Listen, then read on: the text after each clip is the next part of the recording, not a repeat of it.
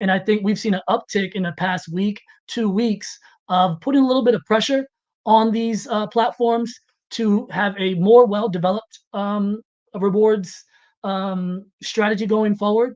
Whether it's NFTs and people want a more diverse group being selected, or maybe something going towards marketing, or even on the DeFi side, not just relying on bringing your TVL up and propping that up, but also expanding cross chain and bringing new people in.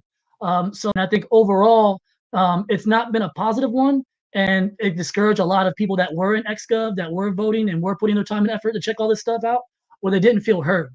So, and now, being involved a little bit more now in the beginning of 2024, trying to fish some of those people back into it to say, hey, I get your frustration, definitely understand where you're coming from, but don't give up, don't quit. We need to continue to push.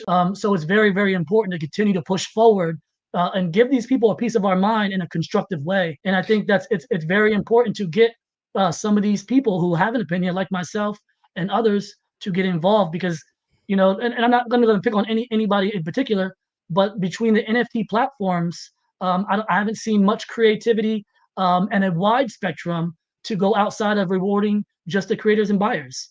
To me, you got to focus on how you can market your own platform.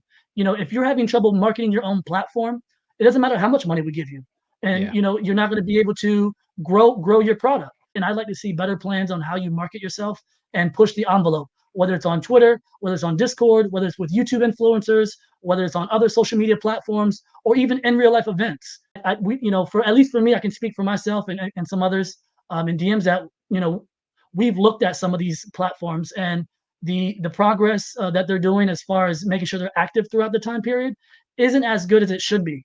And some of these people are leaders in the community. We want to like kind of poke the bear a little bit and say, hey man, we like your platform, we like what you're going on. You got to push your brand out there, because if you're not excited about your brand, who's going to be excited? That's a big issue that we got to focus on. And same thing with DeFi.